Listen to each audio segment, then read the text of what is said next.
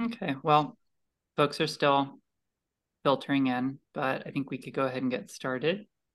Thanks everybody for being here tonight. My name's Liberty, and I'm a member of the Firestorm Collective. We're excited to host this discussion with author Ami Weintraub, whose new book, To the Ghosts Who Are Still Living, was just released by our friends at Strangers in a Tangled Wilderness. Firestorm is a 15-year-old radical bookstore owned and operated by a queer feminist collective in Southern Appalachia on the land of the Cherokee people. We strive to feature books and events that reflect our interests and the needs of marginalized communities, particularly in the South. We're also continuing to do a lot of events like this one online, both because we love to be able to connect with authors and audiences at a distance, and because we know a lot of folks in our community are still being very cautious in relation to COVID. So if you're interested in signing up for future events, either in store or here on Zoom, just follow us on social media. And I'll also share a link to our newsletter that we send out once or twice a month in the chat. So please note that tonight we are using Zoom's Q&A tool. If you have a question at any point, we really would love to hear from you. So you're going to be able to find that Q&A tool probably at the bottom of your screen. And we will kind of pause to answer questions at the end, but it might work best if you start typing your questions when they come to mind instead of sitting on them. And it's always nice for us to look ahead and anticipate those questions. So we're going to get started. Ami Weintraub is a Jewish anarchist writer and rabbinic student. He's contributed to a number of publications, including Tikkun, Jewish Currents, and New Jewish Voices. Ami is the founder and former director of Ratzon, Center for Healing and Resistance, a Jewish queer anarchist community center in Pittsburgh, and is studying to become a rabbi in the Aleph Rabbinic Ordination Program. Ami's work and community organizing focus on building a world without domination where people can freely connect to their cultures, lands, and bodies. They call the hills of Pittsburgh, Pennsylvania, and creeks of Silver Spring, Maryland home. We're also joined tonight by Shane Burley, who is an author based in Portland, Oregon. He's the author of Why We Fight, Essays on Fascism, Resistance, and Surviving the Apocalypse, and Fascism Today, What It Is and How to End It, as well as the editor of No Pasaron, Anti-Fascist Dispatches from a World in Crisis. And Shane has appeared in a number of other anthologies and journals as well. And we've had the pleasure of Shane joining us for a few other events, which I believe are archived on our YouTube channel. So go check those out. Yeah, so without further ado, I'm going to go ahead and pass off. It's a real pleasure to be here tonight. And this book, I think, is one that if folks haven't already read, they're going to want to read by the end of the night. It is a beautifully written work. So Margaret, if you'll take us away on behalf of the publisher, Strangers in a Tangled Wilderness. Yeah, hi, and thanks everyone for coming to this. Thanks for helping us celebrate this book, where Strangers in Tangled Wilderness is a collectively run publisher of anarchist culture. I don't actually remember our tagline incredibly well. We've been around either for 19 or 20 years, depending on how you count it. But we have a new collective and a really new, reinvigorated push of energy the past 2 years or so. And we've started publishing a bunch of books. Our goal has always been to find the intersection sort of between anarchist culture and like broader culture and other things that we can intersect with.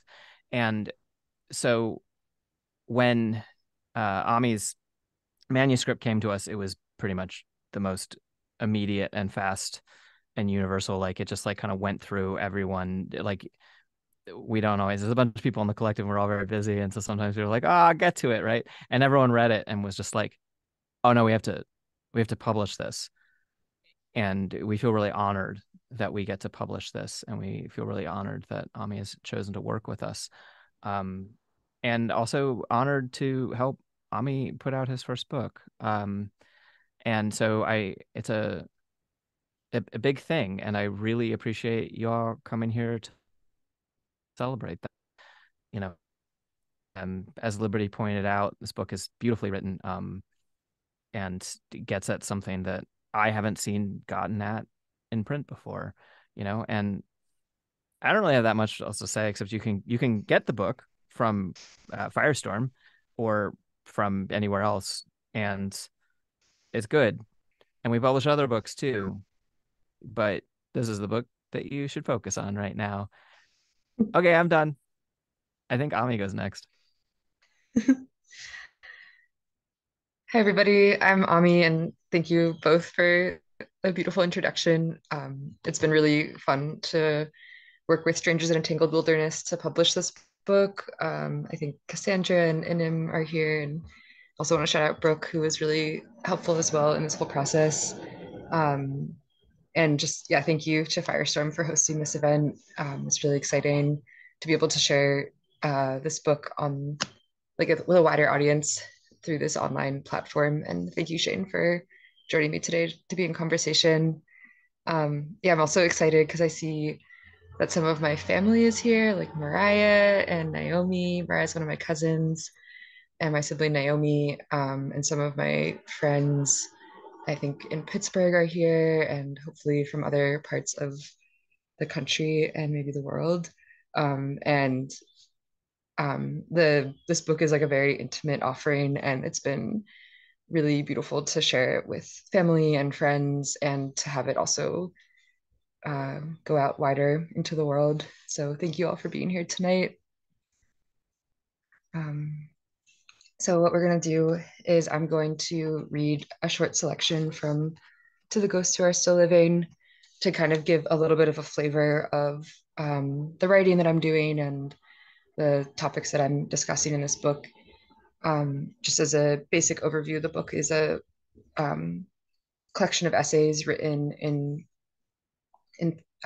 three parts. The first part is me reflecting on my ancestors and their stories of connection to their lands in Eastern Europe, where my great grandparents immigrated from, and a little bit about their story of coming to America and what that process was like for them. And then the second section is about me living in Pittsburgh and dealing with like more microaggressive anti-Semitism to like very extreme violent anti-Semitism, and sort of also reckoning with like questions of how do I connect to this land here in Pittsburgh that I love, and how do I and when do I leave? And then the last section of the book is about me returning with my older sister Lila to our family's shtetl in Lithuania and to Berlin, um, and sort of exploring the question of like, what are these lands today and how do we relate to them today?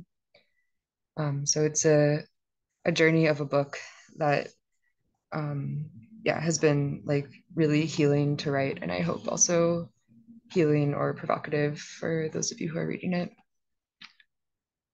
So I'll start with just one essay.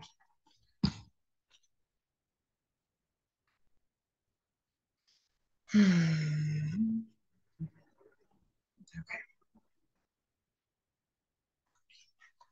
So this is the essay To My People in the Graveyard in Poland. And I shared the story at the in-person book release on Monday in Pittsburgh, that I actually woke up in the middle of the night at like 4 a.m.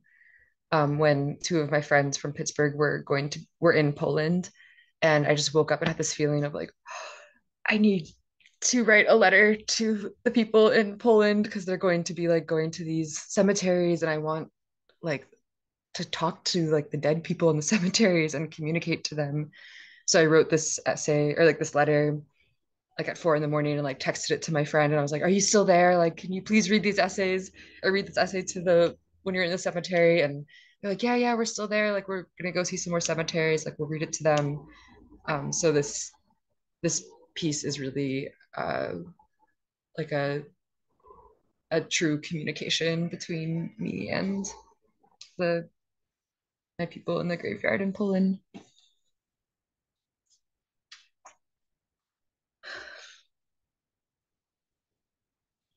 To my people in the graveyard in Poland.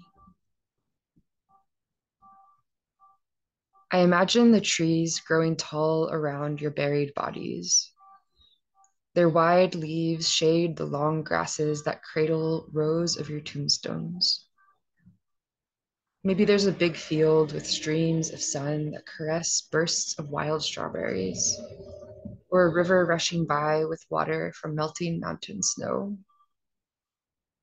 Thank you, trees and rivers, for taking care of these bones. I imagine my people laid into this open earth in a town that once knew your names. Your bodies are covered only in a white sheet. You rest so close to the dirt that roots from birch trees share their breath with you. The wailing women cried at your funerals.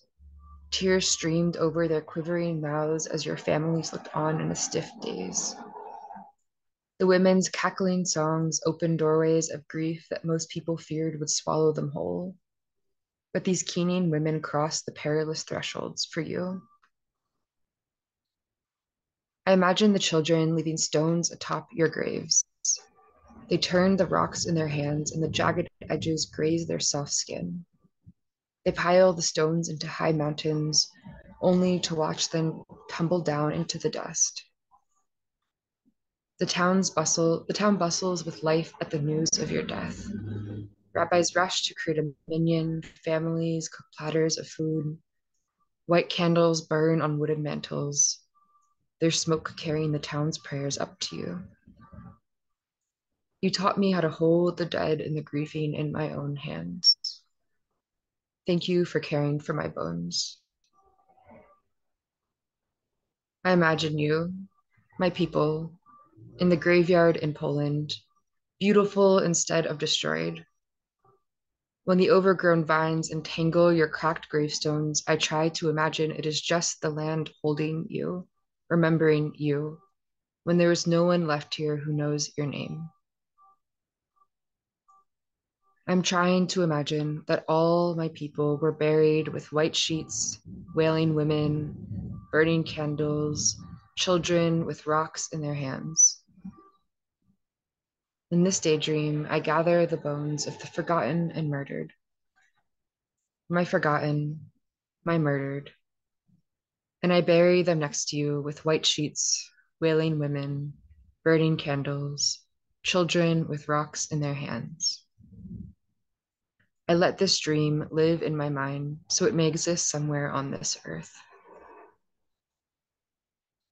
I'm trying to bury our pain next to the bursts of strawberries growing in the streams of sunlight, to wash our hands in the rushing snowy rivers, to let our mountains of grief tumble and turn into dust. Let us rest in these lands that know our names, cradled by long grasses, shaded by wide leaves, the tall trees growing higher each day. Thank you for caring. Let me know you have received this letter. Zichronah livracha, Ami Lev Weintraub ben Aviva veYosef Aaron.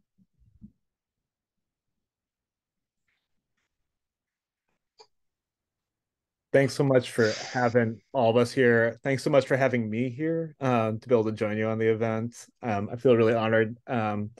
Every time we get to talk, I always feels too short. And I would love the opportunity to sit here and prattle questions off at you. So you asked me to participate in doing that, so I couldn't say no. So when we were talking before this, when we were talking about this event, I was talking about reading the book when I first got it. And it really kind of it brought me back to mind of an essay I'd read by this rabbi, Arthur Green, who both know was kind of a neo-Hasidic rabbi and writes a lot about reviving tradition. He was talking about the sort of the lack of ancestral memory, specifically to Eastern Europe and our home in Eastern Europe, and how after the kind of the foundation of Israel, but also like the kind of growth of things like birthright, all the energy and money and kind of time and the focus was kind of turned towards Eretz Israel and away from what used to be a pretty big sort of world of ancestral connection, people were learning Yiddish or trying to pass it down or having some connection to the past. And it was almost like we kind of cut that off, and you chose to do a totally different thing. So what kind of drew you back there in the first place? Where did that call actually come from, and why did you go there? Yeah, why I go back to Eastern Europe is the question of my family, and I think of this book in total. Yeah, just to like flesh that out more, like there's like an essay in here where I talk about like telling my grandmother, Grandma Rinky, that I was learning Russian, and her name Rinky is like a nickname from the Russian name Irinka. And like her family, her parents were from Lithuania and spoke Yiddish and Russian. And she looks at me like, why would you learn that? Why would you learn Russian? And it was like this bigger question of like, why are you interested in this place that we left, this place that hurt us so deeply? And for me, like there's like so many answers to that question. Like one is like, I was talking about this with a friend today that like for so long in my life, people have like looked at me and asked me, where are you from? It's like this first essay in the book, it's like the chorus of the essay is, where are you from? Where are you from? And there's always been something about me that I think people are like trying to pin down, like, where are you from? And that question was just like haunting me. I was like, I don't know. I don't know where I'm from. Like I know I'm from like Eastern Europe, Pale of Settlement areas, but like where am I from? And I think that's a question that like haunts a lot of like Ashkenazi Jewish people, is like, where are we from? And there's this um, sort of like idea I found very common, like as I started talking about this book and my work with people who are Jewish, of that there's nothing to learn about where we're from. Like where our families came from has been destroyed and decimated, and we're no longer welcome there. And this was definitely like, you know, my grandparents and great grandparents' attitude is forget about it. Like we're here now, be here. And for me, like the challenge is so exciting to say, okay, I'm not allowed to learn about that place. Okay, well, I'm going to anyways. And I also felt like very, very pulled by my ancestors and by the land to return, to question, to like hold that land with some type of sacredness. And so that's kind of like the personal reasons of like why I like went on this, what I would call a journey to reconnect with those places, and realizing that there is stuff I can learn about it. There, at the very least, I can learn about the trees that grew there, the frogs or the flowers, and see some of the nature that maybe my family saw as well. And then there is also the very conscious like political desire to um, open up a question of like, where do Jews belong in the world? Where can Jews be in the world? And like we were talking before of like, where are we allowed to be actors in the world? And I felt like analyzing like Israel Palestine and being like, oh yeah, like there is this Jewish yearning for place and this Jewish yearning for home. And like some of that has to do with the fact that like maybe we don't feel totally comfortable in like America or North America or wherever we've ended up. Um, and a lot of that energy has been directed towards like supporting the state of Israel. And I was just wondering, like, you know, what happens if we move that energy from supporting the state of Israel and move it back to desiring to connect to the lands that our ancestors came from? And how could that like shift the political landscape? And I was really inspired by like these stories that my dad showed me about people who came back after World War II, like Jews who came back after World War II to like reclaim their homes and synagogues and property, and would be killed by their neighbors, or like at the very worst and at the very best, like run out of town. And so there's something in this that like desiring that land is actually very political. And that I my dad's done more work on that side of things, but it is like until today like a very, very contentious thing of like Jews coming back and wanting that land. And how could that desire for that land actually shift and interact with like aspects of the tragedy of World War II that maybe European or Eastern European or like Western powers like don't want us to touch. And so I'm really curious about that side of things, like the very material, like what would happen if we went back? What would happen if our presence was there in that land again, and people had to deal with like living Jews and not just with like the shadow of a people that was once there that they can kind of manipulate to be whoever and whatever they want. Um, so those are some of the reasons why I've chosen this path and feel very pulled towards it. There's this, I think it's from 1942, this story by Chaim Hazaz, where the story goes, there's a kind of a Jewish battalion of soldiers, and they're debating what will happen once we have a Jewish state and how we'll tell the story of Jews. And he demands that no one tell the story of Jewish history, that there is no Jewish history. Actually, Jewish history starts when Israel is founded. Before that, it's not a story of Jewish history because Jews never had agency. It's just what the people did to them. And I think there is, well, I don't think anyone would say that. I don't think that's like a politically correct thing for people to say. I think there's an undercurrent of that story that goes on a lot. Instead of looking at those stories from places where we actually do come from and saying that there is something sort of passionately victorious about the world that we built, the lives that we built, what we passed down. So it's sort of like reclaiming, I don't know, the real subjective, like successes we had as a people, developing ourselves and coming to know ourselves and celebrating like what we have to be able to pass down. So we're in the month of Elul, and so I do Elul up big. For folks who don't know, who aren't tied into the Hebrew calendar, we have different months than the Gregorian calendar. So this is the month of Elul, leading up to the high holy days, Rosh Hashanah and Yom Kippur. And so a lot of folks kind of take stock of their lives and look for what's called Teshuvah, which is sometimes translated as repentance, but I think in a lot of ways better to translate as return, trying to return to another place of wholeness, maybe return to Hashem, return to God. And so I thought a lot about returning while reading this. Maybe it's where my head's at too, but I think that gets to why this is a spiritual project. What we're talking about is about spiritual wholeness. How do you see that kind of idea of returning to ancestors so they're present, so they're actually with you? How is that kind of like a spiritual process, and how does that show up for you spiritually? Yeah, that's beautiful. Oh yeah, and one thing also on the question of like agency in Eastern Europe, also like I think that's what's been also exciting about this ancestor research and this work I've been doing around this topic is to see the places where my family did have agency. Like my family had a farm called Naya Vague, which means new way.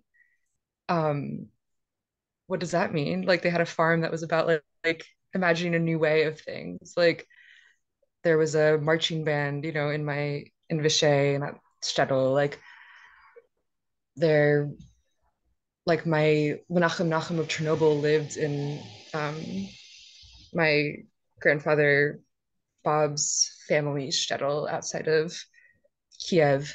Um, and so I think like repopulating Eastern Europe with actual stories of living and actual stories of joy and creation also feels very political to me in that sense of like not just allowing agency to be associated with a state, like having a state, but agency is like how we live and create beauty even in the hardest times. And so yeah, just wanted to share that as well.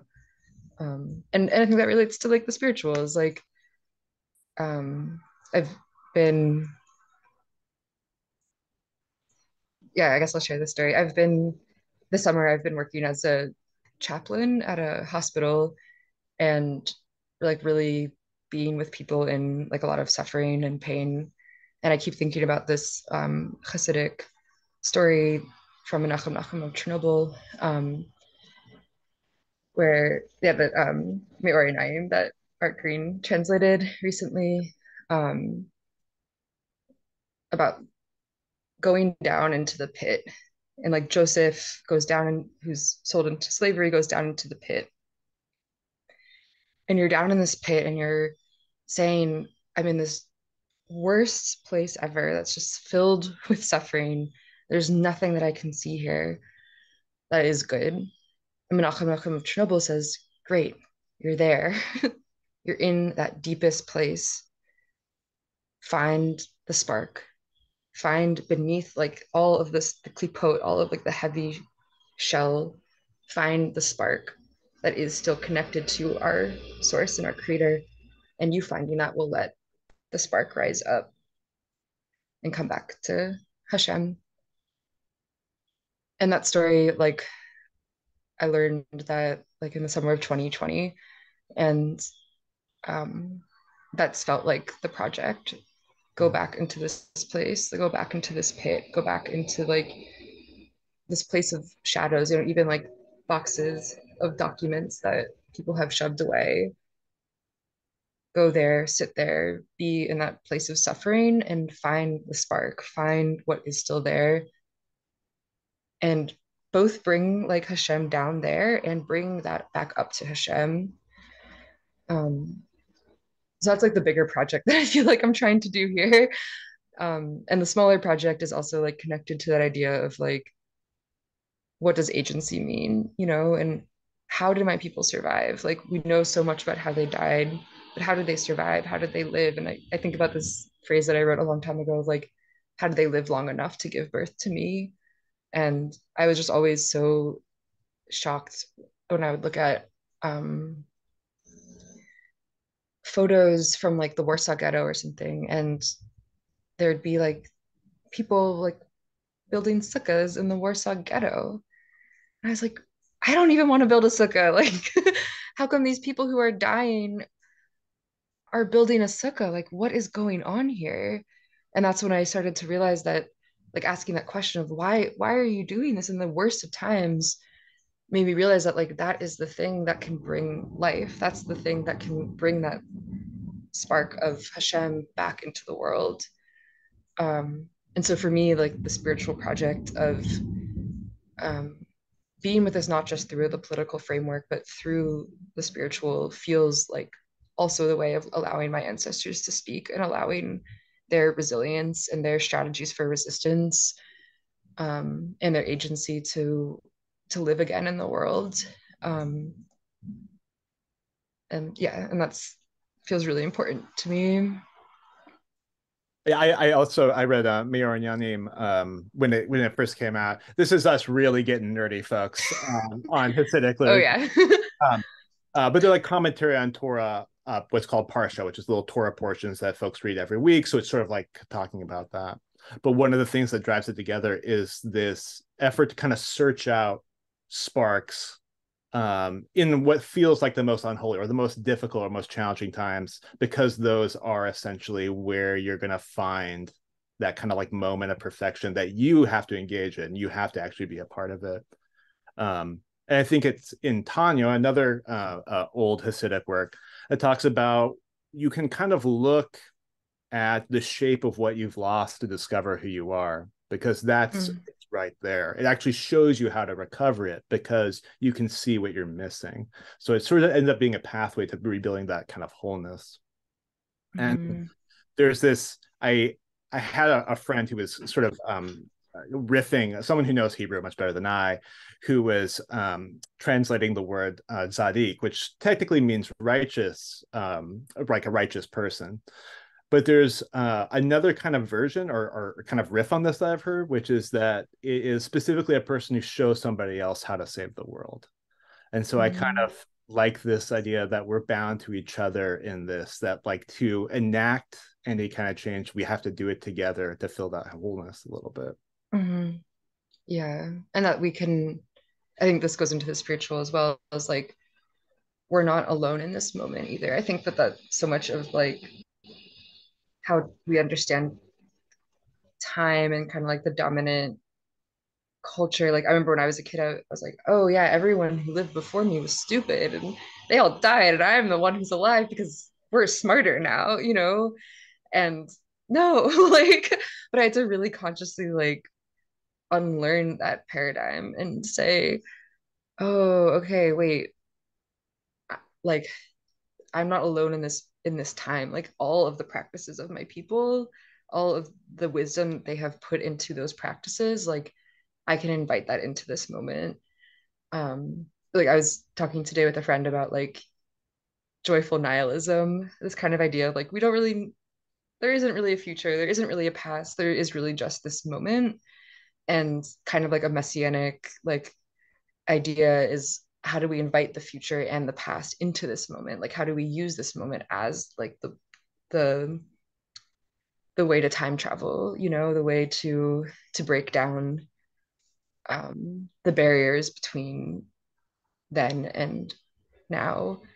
And that's also what this book has felt like, has been like a portal back in time, future in time, but a portal mostly to be able to be in the present with more resource and support from the past. Yeah, that, yeah, that makes sense, I hope. When you are going to the past with it, what do you think you've found to bring back? I mean, the first thing I want to say is the trees. But the trees, yeah, and the frogs and just like the flowers.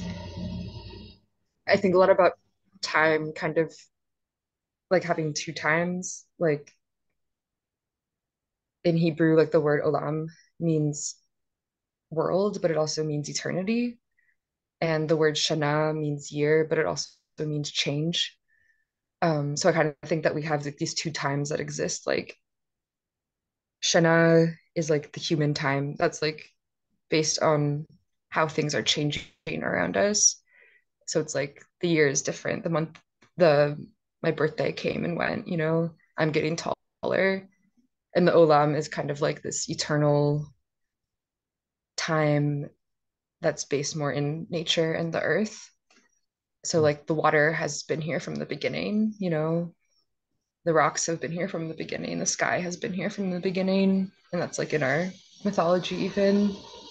Um, so to be able to touch those, like the water, and say like you are ancient, I am touching ancientness, and to like pull that wisdom into the present and that awareness of its wisdom into the present feels like part of that collapsing of time. Um, and more practically, that's my way out there thoughts, but more practically, lots of practices, you know, like practices for living and practices for survival, and just like this deep awareness that like the paradigm we have in today about the unseen world not being real isn't a paradigm that's always existed. And to be able to really invite my ancestors into this moment, to be able to like talk to the ghosts, like this book is addressed to the ghosts, is also a way of bringing that awareness of the unseen world into the moment today. And it does, I mean, it follows sort of a decolonial line. Like when we're talking about, I guess, politically, like there we are talking about like a decolonized space. I don't know if space is the right word here, but a decolonized approach and that reclamation of tradition. How do you think that, I don't know, creates sort of, I don't know if solidarity is the right word, but bridges gaps with other folks who are trying to reclaim ancestral traditions? Do you think that creates like partnership there? Yeah, I mean, my greatest hope is that it does. And like a lot of this work too comes from the call from like Black and Indigenous people of like people who are white or who pass as white in whatever capacity to like go back and learn your people's traditions, like start to decolonize yourself, you know, understand where you came from and who you are. And that was also a big motivation for me to do this work was like, you know, I grew up in a weird way thinking like I didn't have a culture because I was a white person. I think that's like an experience that a lot of white people experience. And then even though I was going to Hebrew school and I was having Shabbat dinners with my family and like all of this stuff, but I didn't fully understand that, that was my culture. And to really be able to go back into my practices and say, oh, this is my culture. And not only is it my culture, but it's something that for some reason has been very threatening to like dominant power for like at least 2000 years. oh, that's really interesting. What's here? Why is this so threatening? What is so threatening about it? Like, what happens if I touch it and open it up? And what's going to shake in our dominant structure? And that's been like a really intriguing question to me. And then being able to like see, I don't know, like I speak cautiously on this only because I haven't done like a ton of knowledge and or reading and work around decolonization specifically, but like being able to see also points of connection of similarity between ideas and practices and ways that shifting into some of these mindsets that like I see in like neo-Hasidic thought, because my school is a neo-Hasidic school, which is why I refer to that more frequently.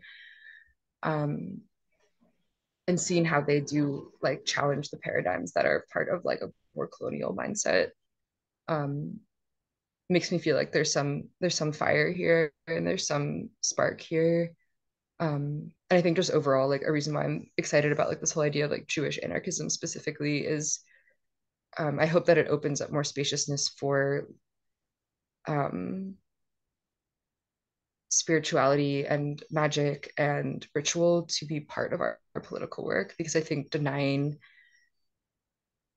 that aspect of culture and human existence, pushing that out of our political spaces is, I think, for me, like also an act of uh, colonization in a way, because it's denying that, like, I think I've been really struggling with this summer is that I think a lot of people think that like being Jewish is just a religion. And so white Christians will be like, oh yeah, like I'm white and my religion is Christian. You're Jewish and you're white and your religion is Jewish. And it's like, yes, and like Jewishness is like my history, my ethnicity, my culture, my people. Like it's not just my religion.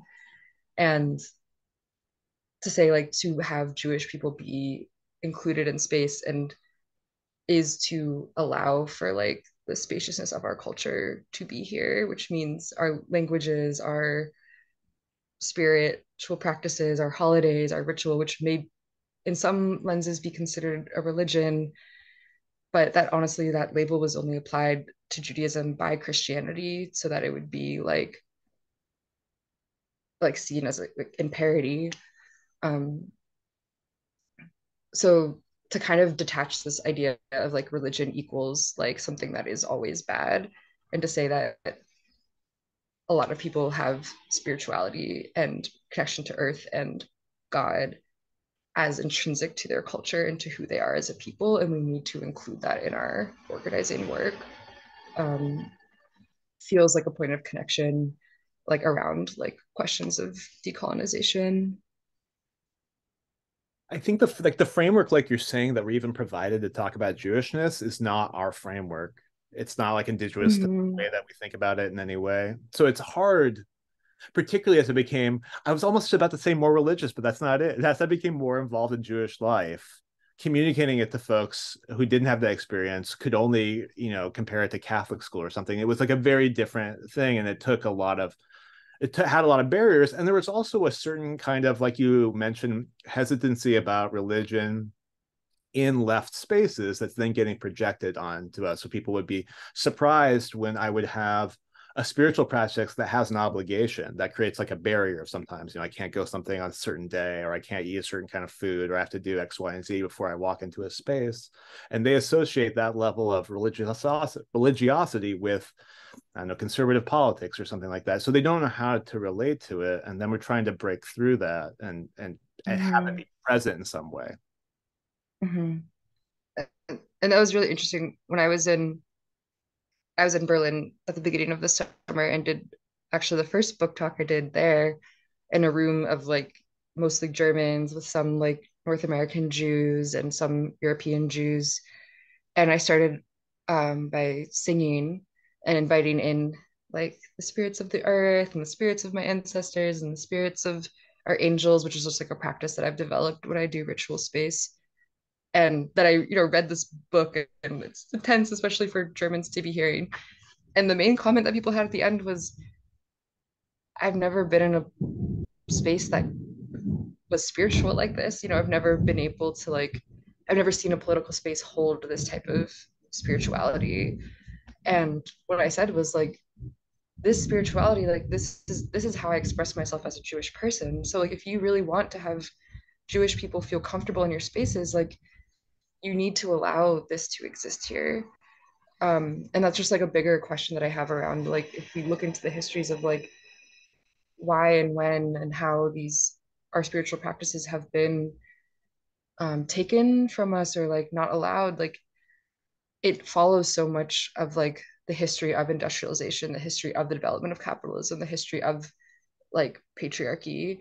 Um, and that's like an experience that like is common across like colonized places and peoples.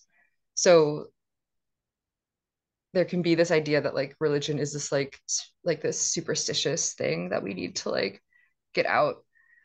But that's like denying that those like that mindset comes for me from like a place of like being embedded in like industrialization and capitalism and patriarchy. And yeah, I hope that like this work can like open some more space for how our connection to the earth and to spirituality and to our peoples can be like a challenge against those forces. Yeah, I think, I think it's also projected back onto Jewish life in a way too, the other direction, as I spend more time in kind of the Jewish institutional life. I wouldn't say I have barriers there, but it's a challenging relationship. It's one where like we're kind of pushing to make space too, because these institutions are forged in the same culture everything else was forged in, making compromises, changing over time, capitulating with power. And so that's sort of what you've done with Ratzon. How have you felt sort of trying to build, I don't know, rebuild or kind of construct a more inclusive and radical kind of Jewish civic life? Yeah, I like that. Jewish civic life. I like that. um, yeah, yeah. I mean, so these are the ideas I've been thinking of for a long time. It's fun to talk about it. Um, and so that all kind of came, like all of these ideas have kind of like culminated around like you're saying, like, okay, that's the theory, but what's the praxis? Like how do we like enact this in the world? So I have felt like really excited about like creating like diasporic community that addresses some of the needs that arise when people have like a Jewish people have like a yearning for Israel, which can be like a need for safety and a need for um, cultural expression. And so those two things and seeing this reconnection to kind of like a more mystical Judaism as having the possibility of being like a very powerful political force um, made me and others in Pittsburgh think about like what does a space look like that's based on this. So myself and I see Ben is on the call, Ben Case, and others in Pittsburgh decided like let's create like a space that really can bring us into like the depths of this sort of mystical Jewish culture and spirit and allow us to express our culture fully. And let's build something that's going to keep us safe too, especially in Pittsburgh. So that created a project called Rotzone Center for Healing and Resistance, um, which is a political force in the sense of like having eyes on fascist organizing, trying to be involved in anti-fascist organizing, and also is very deeply like a cultural resource center for Jews on the margins of the community. And like it's just like really the project has just really inspired me. And like I'm no longer part of it because I moved out of the city, but it's still continuing. Um, and like I do see and really believe in its ability to sort of speak this vision of like anarchism and this vision of Jewish life as like something that can hold this vibrancy of culture as a way to nourish ourselves and to resist the dominant structures that are threatened by it. And I hope to like see more projects like that come up around the country and the world, and it is here and there, and that's really exciting. And I think like via the avenue of anarchism, where we're encouraged to, you know, self-organize and encouraged to take ideas and apply them in our own contexts, I really believe in it spreading and hoping that it does. I mean, I think building Hamish, like some kind of home for folks, is just an essential part of that. And I think also in like the diasporic context that you're talking about, it's not it's about finding home where we are now, in the traditions, the people and ancestors we have. Folks, put questions into the chat if you have questions, either in the Q&A function or pop it in the chat, and I will go through them when we get a kind of density. I think you and I first met when we were at an event hosted by Ratsan, and we were talking about Jewish anti-fascism, which I think like it's sort of been like an ongoing discussion in the same way that Jewish anarchism is. So like, what does it mean to be kind of like authentically Jewish anti-fascism, or what does Jewish anti-fascism look like as sort of separate from just kind of like the larger anti-fascist movements? And it's something I'd be curious what you would say about. I think it's, when I think about this, it brings us back to like an older kind of sense of Jewish political consciousness. Like historically, if you look, especially look in like Britain or parts of Western Europe, when you look at anti-fascist movements starting in the 30s up through maybe the 60s and 70s, those were largely Jewish movements. Those are largely in Jewish neighborhoods, they're Jewish organizations, they're Jewish leadership. It's part of the Jewish left, or the Jewish move to the left. And it really isn't until there's a recalibration of what Jewish safety means away from what we'd know as anti-fascism, to Zionism or to other kinds of politics, to basically see the safety of Jews as being lodged in Israel as a nationalist project versus in the kind of solidarity model of anti-fascism before. And so I feel really inspired to kind of pick up that older mantle and bring it back into the present and say, actually, I do invest my sense of safety as a Jewish person in solidarity, or in that kind of sense of community, building community power on the ground. So I wasn't sure how you kind of thought of this idea of Jewish anti-fascism. Yeah, I love that. Yeah, I mean, I think sometimes when I think about this shift in history, I think a lot about like the history of how Jews have been welcomed into places and why. And often, like in Europe, Jews would be like allowed to like live in a place because their presence would benefit in some way like the ruling class, whether or not that was true or not. Like that was kind of the permission granted for that reason. And once Jews' presence wasn't benefiting the ruling class, they would be kicked out of that place. And that's probably a simplistic history, but that's generally what I've learned and heard. So kind of thinking about like if we have that frame as something that has never changed, which I think is like really scary for Jewish people to think about, because I think we kind of have been like, oh, we're in America and look, like we have agency, we have our own power, we have autonomy. But like the thing that kind of haunts me is like, how is our agency, power, autonomy, or like the idea of that, like who is that serving? Like, are we here like still on a basis of permission? And I see like that shift that you're describing of like at one point like we were like anti-fascist and like in solidarity with like others, and at another point like that changed to be like, oh yeah, let's support this like state building project backed by the West, or like, oh yeah, let's like I don't know, the other things that you described as well, let's like align ourselves with whiteness, you know, like those are all things that for like Jews who could pass as white and could be white, those are all things that benefit like ruling power ultimately. So kind of like when I think about today, like what that strategy has meant and what we do with that now is to really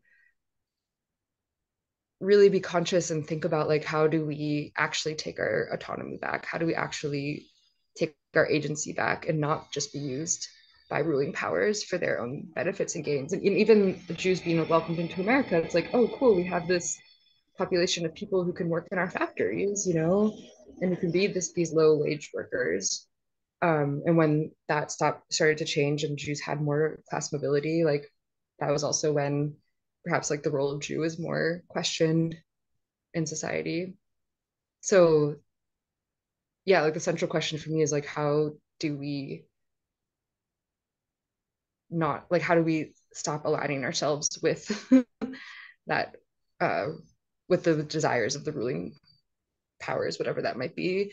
And how do we hear our own desires and align with our desires? And I think that leads to like more solidarity with others who are also facing, um, yeah, like who are being threatened by oppressive powers. And for me, that leads to like, let's build an anti-fascist movement where like our desires are centered, along with the desires of other people who are facing violence from fascism. Um, and that to me feels like a path forward that's like exciting and has potential. Um, and yeah, I just feel like there's no easy path to get the things that we need in life. So like creating an anti-fascist Jewish community feels like a hard path, but that feels like the difficulty feels like the right answer also.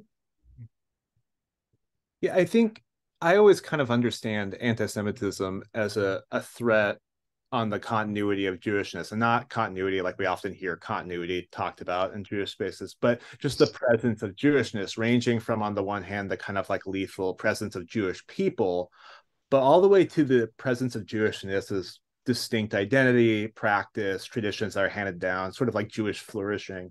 And there's a direct proximity to that feeling of safety and the hiddenness of Jewishness. And to like really reclaim that, I think people are nervous about, in a way, not just public displays of Jewishness, but to live a really kind of Jewish life that actually runs up against cultural mores, that actually does create like sort of like social problems in that space. Mm-hmm. And because of that, we don't have the, or because we have taken a different approach, or a lot of institutions have taken not an anti-fascist approach, but a kind of assimilationist approach, we haven't actually built up the like capacity to keep ourselves safe in that way, it feels like. Mm-hmm. So I think, and this is, I think, a conversation lots of folks are having with the increase of anti-Semitic incidents and attacks, but just kind of the ubiquity of anti-Semitic conspiracy theories is it's not, Mm-hmm. we're not as safe as we thought this strategy was going to get us. And in reality, we haven't built the bridges that would have kept us safe over those many years. Yeah. And like, I think the scary thing, I don't know, like I say this and I think this is an oversimplification at the same time, of course. I think one of the scary things is like when we look at like how Jews are being used in this moment, that it's so parallels to like how Jews have always been used, like throughout like a lot of European history. And again, always might be is always like the wrong statement. There's more nuance than the word always provides. But yeah, like Jews are the buffer between um, the buffer for for the ruling class and the thing that people can point their fingers at, so the ruling class doesn't have to be actually bothered or affected by the unrest that they're creating. And I think it feels really scary to maybe see our current moment through that light, because I think that feels like, I mean, when I think about it, it feels like a failing, you know, it feels like, oh man, no, we came here for it to be different. Yeah. And what do we do if it's not that different? But if it is different in some ways, you know, like I could go to college and like I'm not discriminated against on a daily basis. Like that is different. And what more do we need to fight for, right? Like that can't, getting an education and being able to work whatever job I want, like, is that the true like freedom that I want as a Jewish person? And like I don't think that is. And what you're describing of like not being hidden anymore, like I can just feel that in my body, you know, like Mm. that's the freedom. Well, we had a few questions come in.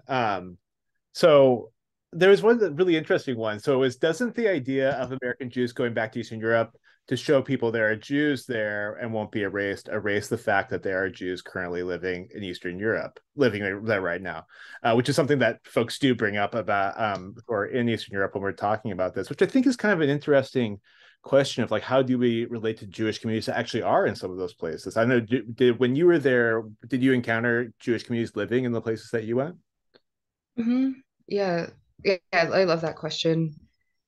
I feel that in two ways. Like one, I was really conscious, like I did this book talk, like I mentioned, in Berlin, and I was I felt really weird about it on one hand and also really good about it on the other. Like, and I said during the event, I was like, I am not from here. Like, I'm not in this culture with you. Like, this is your culture, this is your city. I'm I'm very aware, and like throughout the book I also talk about this too, but like I'm not from there, and yet I am really affected by what's happening there, and the conversations that young people my age in Berlin are or aren't happening are aren't having really affects me. And that's like the weirdness of this like trans border identity that doesn't quite fit in with like how we're supposed to be categorized right now in the world. um like I'm supposed to just consider myself American, you know. um so I do grapple with that a lot of like, what does it mean to not really be from there, and that there are people and there are Jewish people who are from there and like have a story to tell. And part of the book also it talks about, I connect back with my family who's still in Lithuania, and they're kind of like these long lost family members that I found and we got to reconnect. And I went to Vilna and saw their community center, and we went back to the shtetl together and like learn more about their lives, you know. And I think it is super important to not erase like the Jewish lives that are still being lived in Eastern Europe, and to not just like prance in as Jewish Americans and um, cover that reality of an ongoing Jewish presence. And like what happens there affects me still, and I'm constantly grappling with being affected by a place that I've never lived, and it is a weird feeling to have. So that's kind of where I've been left with that. It's there seems to be this, I don't know, where Judaism can be like a tool to connect with folks at that great distance in the same way that, I know, like not just Yiddish, but Hebrew and other folks that had common language for folks in different geographies to have some kind of common connection. Because I think without like the ability to connect with like distant family like that is a really incredible thing that like I feel like I'm sort of been gifted with the tools to do a little bit of, to do a little bit of like archaeology in my family and build those connections, because there's something really present about that in Jewish tradition. Mm-hmm. Was, Yeah, like with my family in Lithuania, we were like, you know, talking in Yiddish together. We were like talking about like, what'd you do for Rosh Hashanah? Like one of my cousins there like sent me like apples and honey, like a picture of apples and honey, and was like, Happy Rosh Hashanah. And it's like you're saying, like it's a language that we can pick up and keep speaking with one another. Yeah. so someone was asking about how queer and trans politics are intertwined with Jewish resistance and what role Judaism can play in current movements for queer and trans liberation. That's a really good question. Yeah, I mean, like there's a joke and stuff that I saw a meme once that was like, or like maybe a friend also asked, like, how come all Jewish people I meet are trans? um, so like that's happening. Um, let me read the question again just so I make sure I answer it correctly. I mean, I think that in a way it's been a way of queering kind of like quote unquote religious spaces or maybe interreligious spaces, because in those spaces, if I'm ever in them, that is being led by Jewish congregations, like in every situation, right? Like it's always being led by Jewish congregations at a Jewish caucuses and things like that, and that's made such a huge impact. Mm-hmm. Yeah, and even like this summer, I was doing this chaplaincy program. That was like me and another Jewish, like rabbinic student, and two, uh, oh, sorry, two people who are in school to become like a deacon and a minister through like Presbyterian and Lutheran movements. And me and the other Jewish person were queer, and I'm trans, and um, even like our presence in the space is being like, yeah, like we're out and open, queer and trans clergy, future clergy members, and like our religious world is accepting that. I could see how that was like starting to like, even at the very basis, like these people were very accepting and wonderful in that way, but gave no excuse in a sense, you know, like we're being accepted and we're here with you. We are clergy members with you. So how are you going to how is your movements gonna handle that there are trans and queer rabbis in the world who are going to be your peers as clergy, you know? So that's like a really small micro example, but yeah, I mean, I have my own, like, I'm trying not to go into this huge tangent about Jews and birds and mud um and Mashiach. But that's like my bigger answer of like how trans I'm here and for it, yeah. I'm sitting here being like, don't talk about it on me. And I'm like, oh, maybe you should talk about it. Um, but yeah, I've done like a lot of research on like potential like Jewish views around transness specifically. Because a lot of cultures around the world like view people who are trans as like having like certain like spiritual like proclivities and having like they have the special roles in the societies. And so I was very curious if that could potentially apply back into Jewishness, and like doing kind of like a more poetic reading of some sections of Talmud. Like I saw this really beautiful connection between like trans people and twilight and birds. Like trans people were constantly being juxtaposed next to birds. And then I like did some more research on birds and saw that there's like this myth of in Jewish tradition of birds being like this mixture of like sorry, fish are made from water in this mythology, and like animals are made from mud or are made from dirt and earth, but birds kind of like go between water and earth and sky, and they're made from mud, like this mixture of things. And birds in Jewish tradition in this idea have this ability to actually fly up to Mashiach and sit in this golden nest next to Mashiach. And birds can take our prayers and fly up and tell them to Mashiach. Birds can represent soul, like all of these like really highly spiritual things. And trans people in parts of Talmud have this ability to like move in and out of like sacred spaces that are like sometimes harder for cis people to move in and out of actually. Um, so I share that because it's a little bit of a tangent, I think.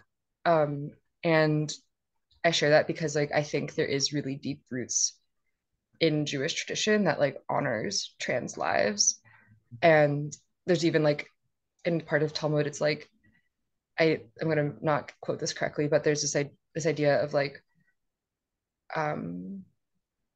at the very like no matter what like we decide on like it as rulings about like how a trans person or like in this case sometimes it's more like intersex person, like what their halachic status is, their life is sacred, their life is important, and you shall not kill them in the same way that you shall not kill any other person. And so that being like the basis of the conversation around Jewish transness, and then everything else stems from that. And that is so counter to how trans people are seen in our world right now and how trans people are viewed by Christianity. So again, like this whole bigger idea of like what are the paradigms within Jewishness that like really do threaten our current dominant culture and society, and what happens if we, like you were saying, Shane, like become unhidden, if we uncover ourselves, if we uncover these pieces of our tradition and let them breathe, and how can that be part of our liberation?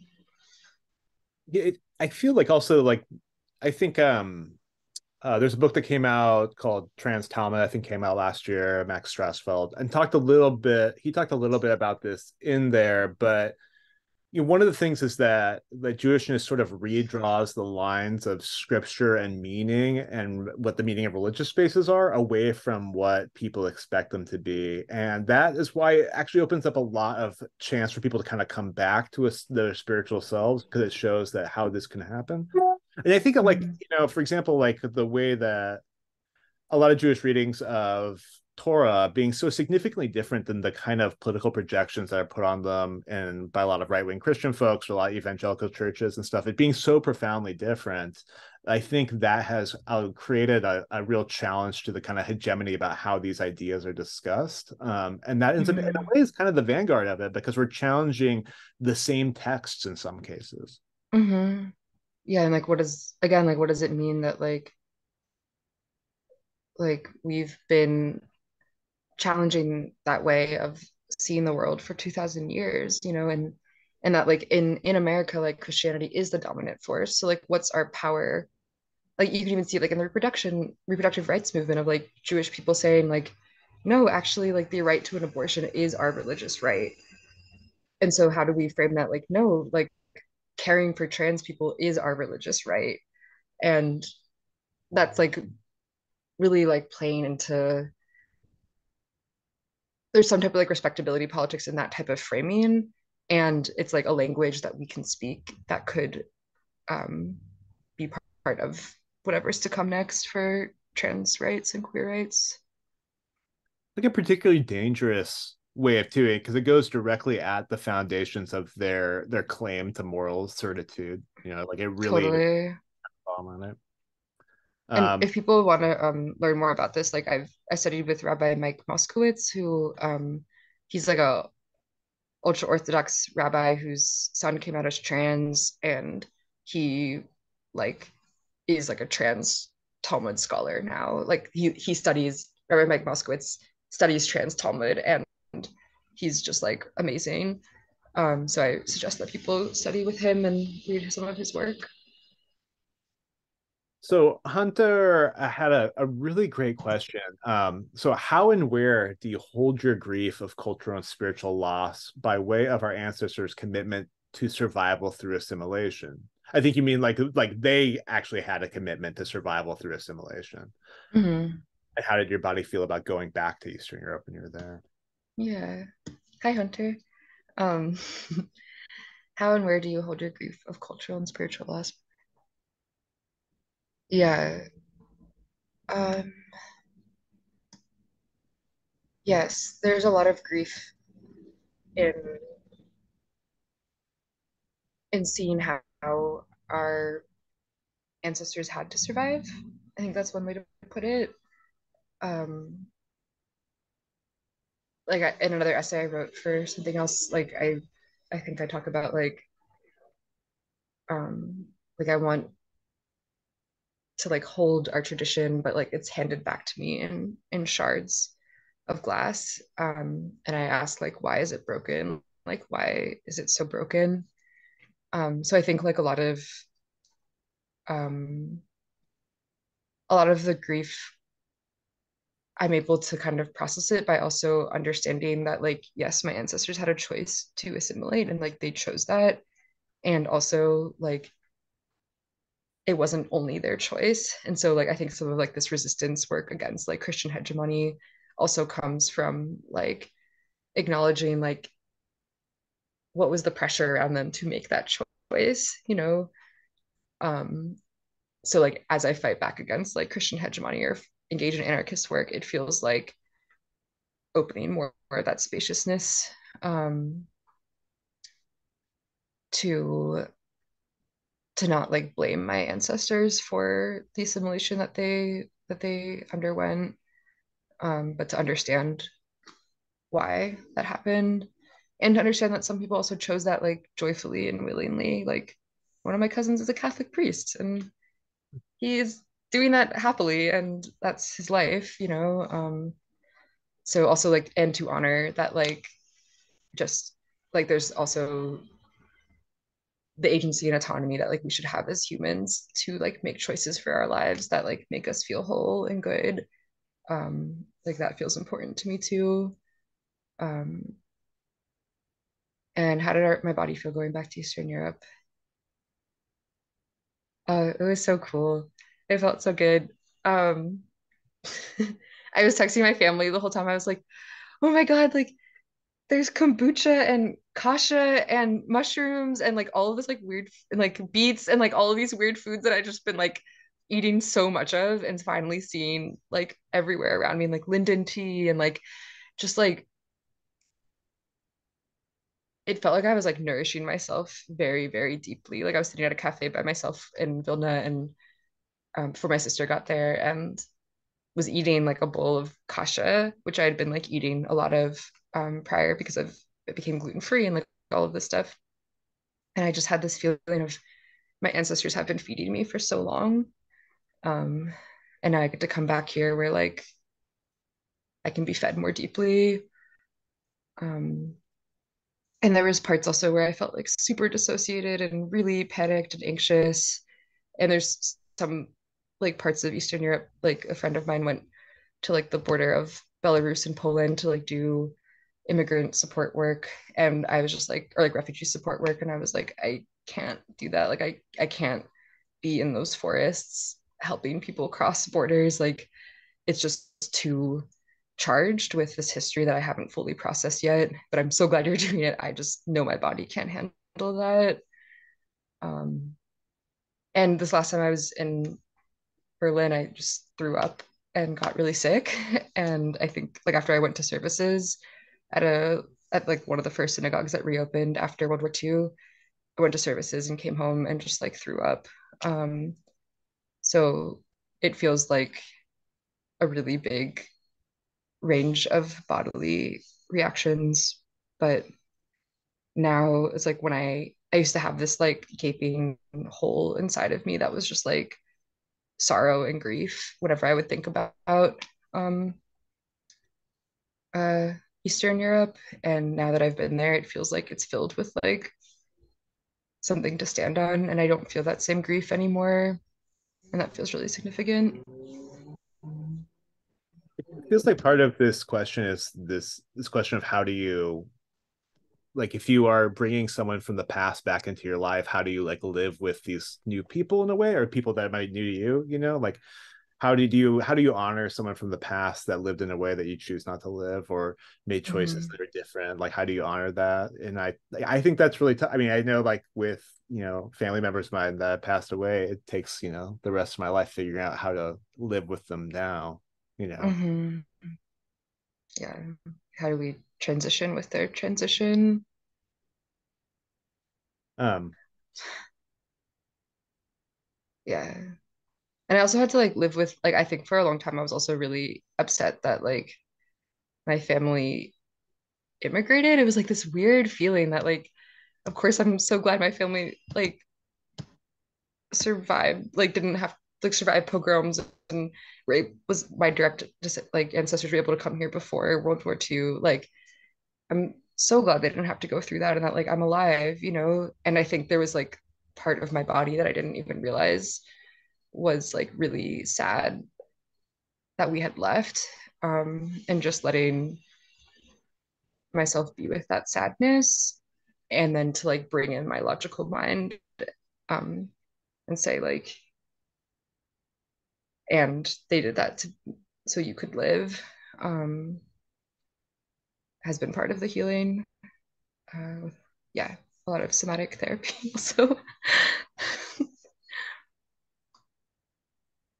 how did you choose how to kind of tell, like, I guess, what stories, how did you choose your stories, and how did you choose like how you were going to tell this, because it's so creatively kind of woven together with different voices and stuff. So how did you kind of put together the process of it? Yeah. Um, Let's see. I mean, I think for like my whole life, like I've processed like my inner world and outer world, I guess, processed the world with writing. And it's actually kind of funny, like the first my dad gave me this like writer's notebook when I was 7, and I went back and looked at it like maybe when I was like in high school, and the first thing I wrote in that notebook was an interview I did with my grandfather about his dad. So it's just like this really interesting, like I think it's always been on my mind, I guess. So yeah, I processed the world through writing, and eventually like I um like one of the essays called Coiled Potential talks about this moment during the 2020 uprisings when like these fascist Nazis like came to my neighborhood in Pittsburgh and like almost shot my friends, and I was there when it happened, and that experience itself like really like ripped me open, um, and that was the moment when I saw the writing that I had been doing about my ancestors and realized that like I needed to share this writing, I needed to share this perspective, I needed to have it out in the world. Um, and then I look back and I was like, oh, I already have so many essays that like I've been writing on this topic of like fascism or my family or ancestry. I need to like collect it. And then it was just really sitting down and just letting stories come through me. Like some of them feel like almost like channeled stories from my ancestors.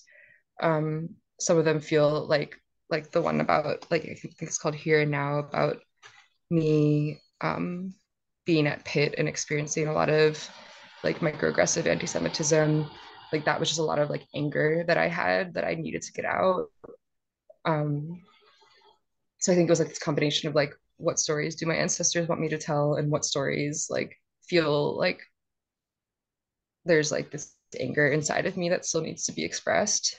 Um, and yeah, I was saying this to someone the other day, like everything in here is all that I want to be in here. Like there's nothing that's like feels extraneous and there's nothing that feels like I left out. And I think that's because it was like in conjunction with like my ancestors and Hashem and something greater than me that was kind of like helping me to discern and write and choose what to put in here. Do you know what you'll be working on next? That's what Margaret keeps asking me.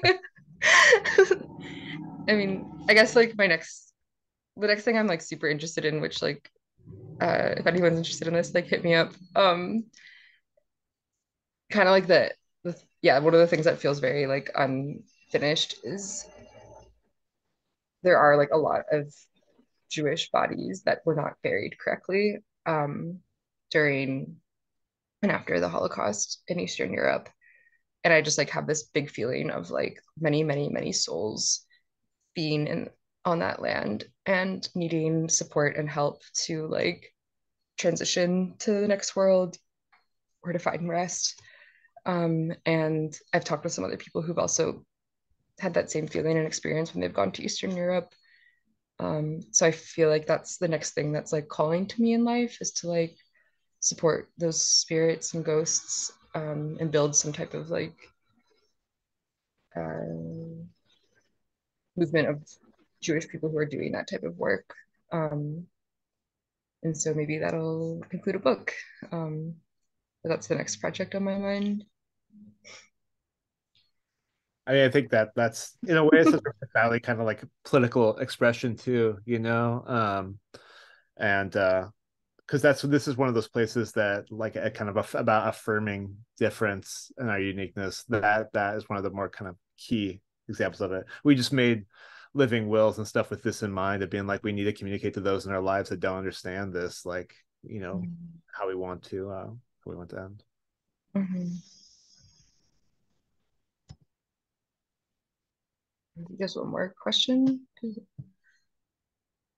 Oh yeah, this is a banger of a question. Okay. Do you want to read it out? I can read that. So how do we reconcile the hope for Mashiach / revolution. That's really good.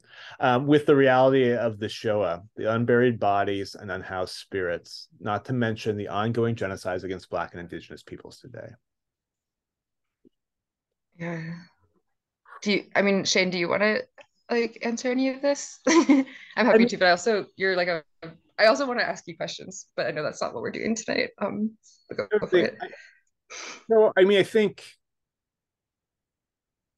so. For folks who aren't kind of aware of what Mashiach means something like Messiah. It could mean kind of healed world or repaired world or a more whole world. It depends on how we kind of like reading that. So I've seen, for example, revolution be sort of the conceptual accompaniment to Moshiach as a mythic figure, or maybe as a real figure, or as an in-person figure.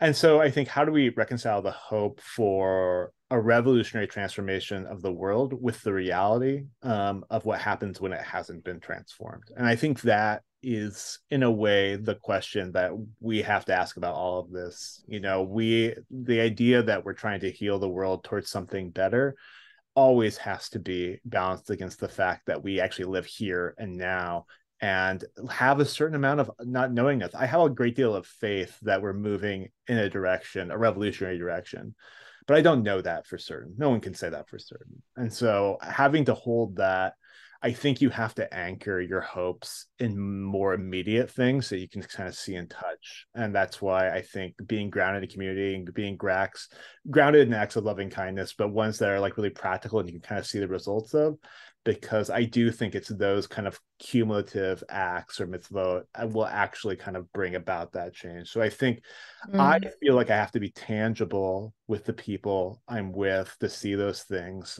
because the kind of overwhelming weight of history is like, could be too much to kind of maintain that eyes on the future. Mm-hmm. I love that. Yeah, and that makes me think about this idea of mitzvot that we currently have.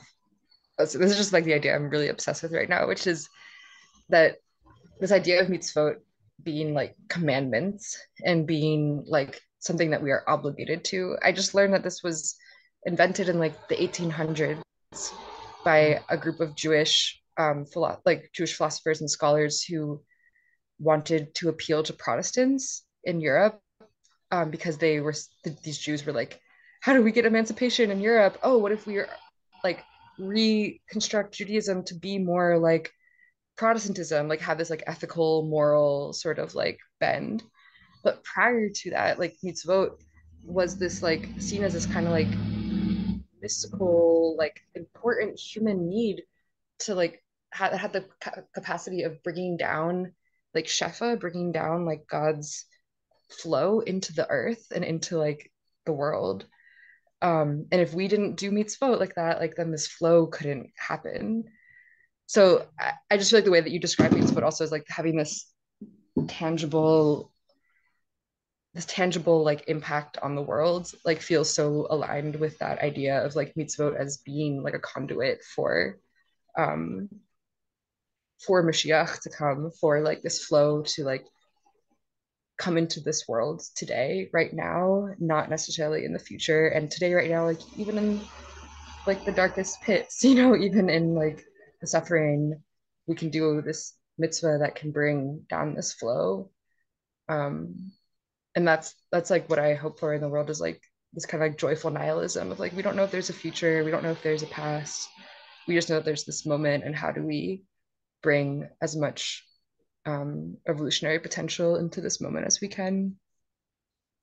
I always think too, I made Minion with some folks from some Lubavitch Hasidim when I was at Occupy Wall Street, because they would come out and hand out roses and stuff and help people put tefillin on. And I always put tefillin on them any chance I can.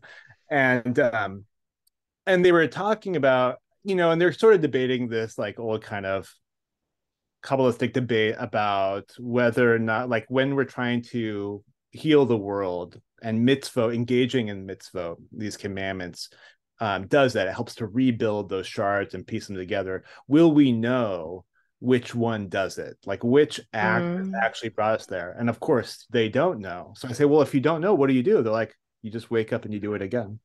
And so I think you have to be committed to the waking up and doing it again. And I love that, like the waking up also, like to realizing that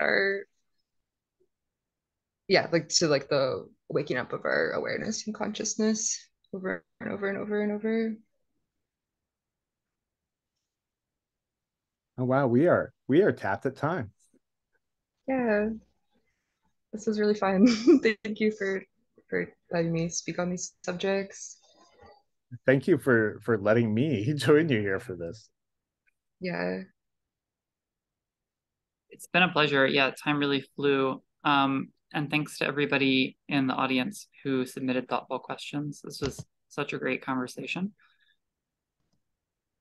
Thank you all so much for being here. And just another reminder to folks that if you have not already, definitely pick up a copy of this book.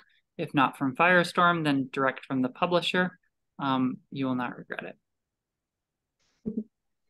No regrets. And thank you to Cassandra, who I think might still be here, maybe isn't, who designed the cover. Oh, that's awesome. Really beautiful. Yeah. And the back is beautiful too. Fantastic. Any final words from anyone? Otherwise, I think it's time for us to sign off and go on our ways. Yeah. Thank you, everybody. All right. Thanks, y'all, for coming.